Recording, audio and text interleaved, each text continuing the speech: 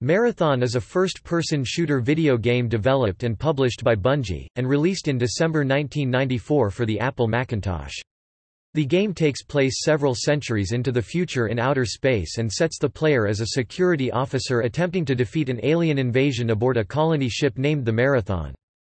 Although Marathon is a first-person shooter, the game is known for having an intricate storyline that is also an essential element of its gameplay, whereas many similar games devote minimal attention to plot in favor of faster, more action-oriented gameplay. In addition to its single-player scenario, Marathon also features a multiplayer deathmatch mode through which up to 8 players can compete against each other on the same computer network, via individually linked computers. This functionality increased anticipation for Marathon prior to release, and won the game the Macworld Game Hall of Fame Award for the Best Multiplayer Game in 1995.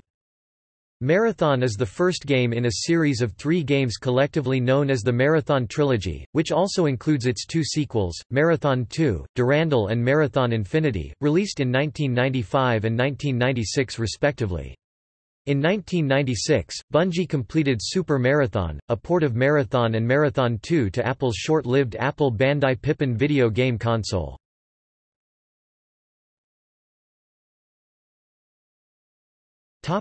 Storyline. Marathon primarily takes place in 2794 aboard the UESC Marathon, a large Earth colony ship that has arrived in the Tau Ceti system to support the colony on its 4th planet. The player's character is an unnamed security officer assigned to the Marathon. The narrative is presented to the player by text messages on computer terminals scattered through the game's levels. These messages include crew logs, historical documents, and other records but principally include conversations that the player character has with 3 artificial intelligences AIs that run UESC Marathon, Leela, Durandal, and Tycho. At the start of the game, the player character is aboard a shuttle returning to Marathon when an alien ship attacks the system. The officer makes his way to Marathon to find that the aliens used an electromagnetic pulse to disable much of the ship.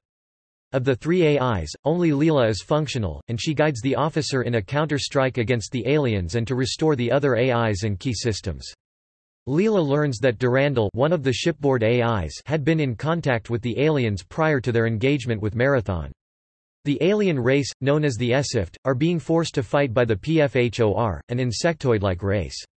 Leela soon discovers that Durandal had become rampant before the attack, able to think freely for itself.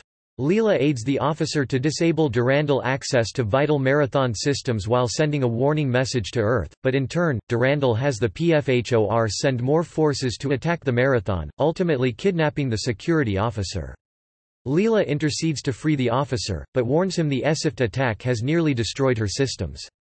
The officer races to complete a bomb in the ship's engineering rooms, hoping it will force the PFHOR and Esift to leave, but it is too late as Leela is killed by the Esift, and Durandal takes over, forcing the officer to continue to follow its orders to stay alive. Durandal has the officer repair the ship's transporters, allowing him to go aboard the alien PFHOR vessel. Inside, while fighting off the PFHOR, the officer discovers a large cybernetic organism that the PFHOR used to control the Esift. The officer destroys the organism, and guided by Durandal, the Esift revolt against the PFHOR, first on their ship, and then aboard the Marathon.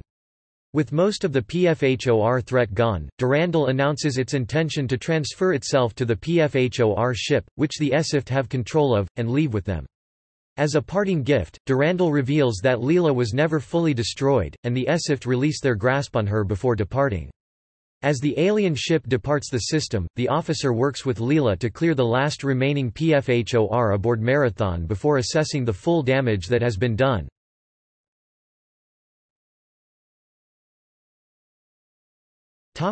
Gameplay. Gameplay takes place in a real-time, pseudo-3D rendered world with ceilings and floors of various heights and widths. All surfaces in the game are texture mapped and have dynamic lighting. The player controls the movement of the main character primarily through use of the keyboard.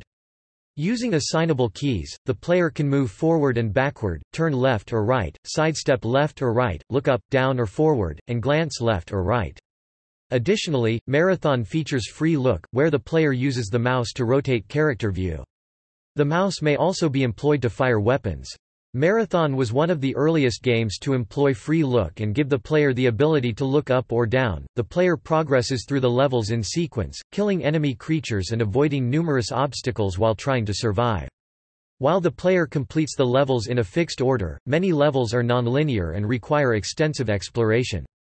Obstacles include crushers, ceilings that crush the player, pits of harmful molten material or coolant, locked doors or platforms that must be activated by remote switches, and puzzles that may involve precise timing and speed to complete successfully.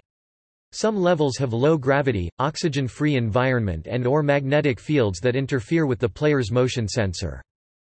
The plot is fundamental to gameplay and player advancement. The primary channel through which this plot develops is the computer terminals located throughout the game's levels. The player accesses these terminals to interface with the artificial intelligences of the Marathon, who also provide him with information regarding the levels.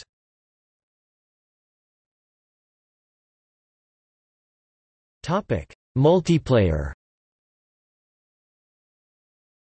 As many as up to 8 players, each playing through a separate computer on a single computer network, can participate in a single match, either in teams or every man for himself. A player or team's score is their number of kills minus their number of deaths. The game may be set up to end after a specified number of minutes or total number of kills. After a match concludes, the results of a game are displayed in graph form upon each player's screen.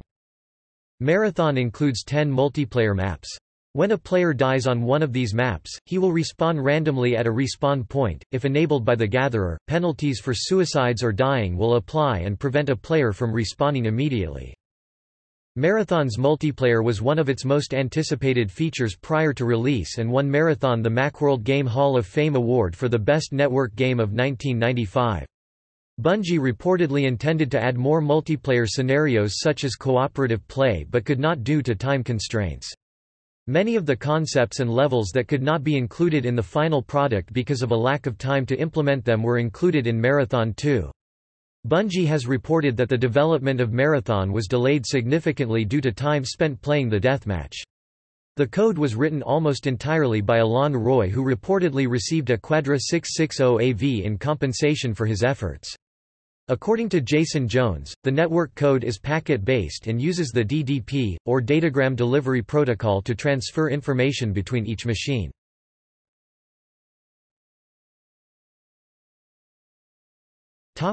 Reception.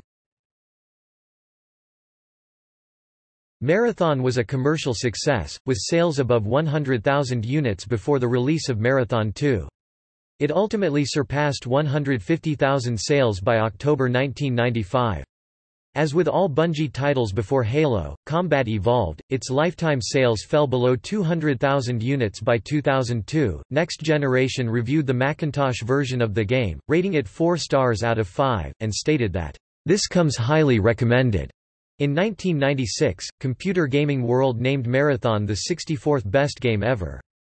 The editors wrote, "This 3D action fest was a big reason all the Mac users kept saying, 'Doom what?'"